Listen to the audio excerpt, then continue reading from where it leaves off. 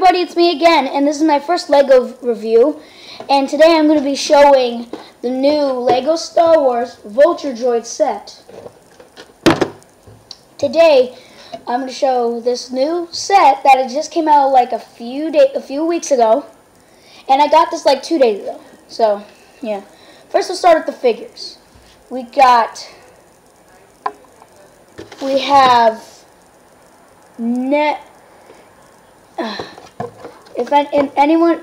can anyone tell me how to pronounce that? Because I really can't. Well, I'm just call him the warrior. It says warrior, so yeah, warrior. We have battle droid pilots, and he comes with like a pistol.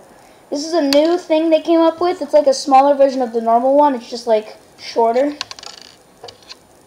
So, yeah. And they have the brand new Buzz droid. He's from the 3rd episode. And in the older ones, they used to come with those like little chainsaw ones. Now they come with the zip line pieces instead. And now for the coolest part, the vulture droid. This is why I wanted to get it, because of this thing. Now the head is movable, and it just goes this far, but you can move it. It can go in 360, and the head it just moves. It moves in a 180 position, 180 up and 180 down, and the head only goes 180 in one direction, which means it folds down. But it just stops at a 90-degree angle. And then if you want it to go lower, you could just do this, and then it could just move up, and it does this if you want it to lower down. And it comes with like a little control. You could fit only battle droids in there because look, the heads of other figures are too big. Even without a hat, they're too big. See? See? It just doesn't look cool when it just doesn't look cool because you see it sticking out. It just does not look cool.